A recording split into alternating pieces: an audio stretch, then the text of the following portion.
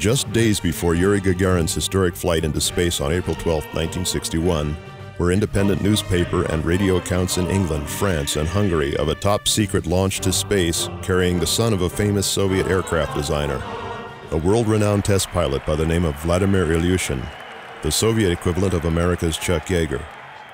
Ilyushin was one of the first Russians to break the sound barrier, besides being a test pilot flying virtually all top Soviet jets in the late 1950s and early 1960s, and set dozens of world altitude and speed records.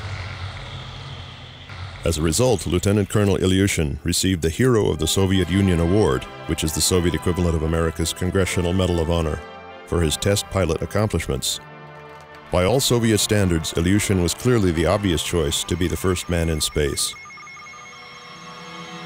U.S. Air Force tracking stations actually tracked the Ilyushin flight 5 days before Gagarin's flight, but something went very wrong that day. The brave Ilyushin who attempted this unprecedented flight was unable to eject.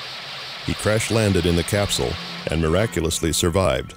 But he crash-landed in the Soviets' bitterest enemy, China. Badly injured, he was sent to a hospital in China, then later released, and vehemently denied any such flight took place. Hard evidence of Ilyushin's flight and the ensuing cover-up has been, up to now, top secret. But with the collapse of communism and the breakup of the former Soviet Union, formerly unavailable Kremlin archives now confirm these remarkable events.